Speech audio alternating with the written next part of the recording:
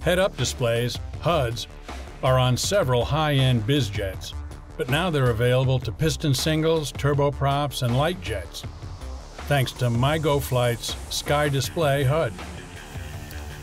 It's a retrofit unit with a compact display screen.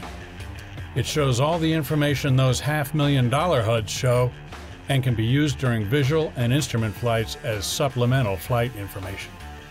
We met up at Denver's Centennial Airport to fly the new HUD in MyGoFlight's Cirrus. Taxiing out, you can quickly see the HUD's value.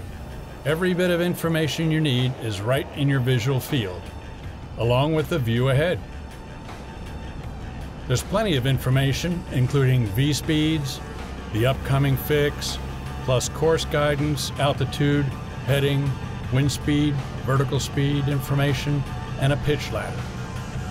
The V-shaped symbol represents the nose attitude.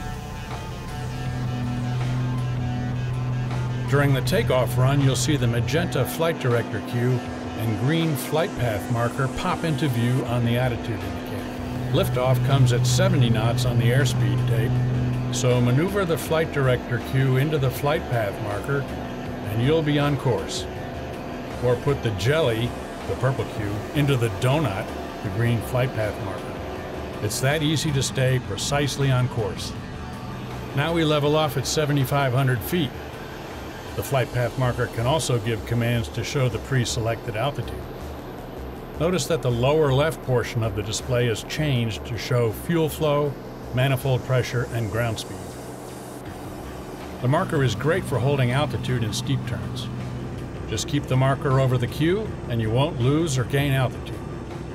On instrument approaches, the annunciator at top left shows when the nav information is coupled and CDI and glide slope information comes alive.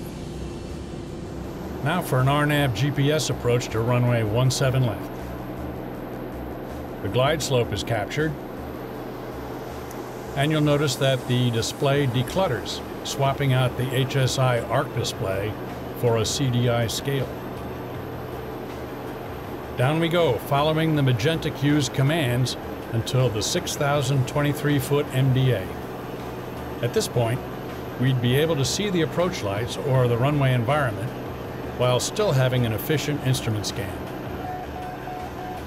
Then it's a missed approach, followed by a landing.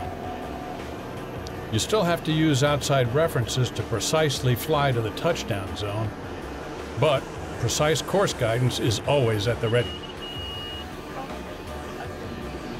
You can see that the HUD is easy to interpret and intuitive to use. And as an adjunct source of guidance, every bit as useful as the HUDs on Falcons or Gulfstreams. MyGoFlight is selling the Sky display for $25,000.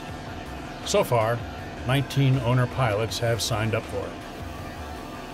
If other high-tech developments like envelope protection, emergency descent mode, and auto-land are any indication, it's a safe bet that MyGoFlight has set the stage for more HUDs in light GA airplanes in the very near future.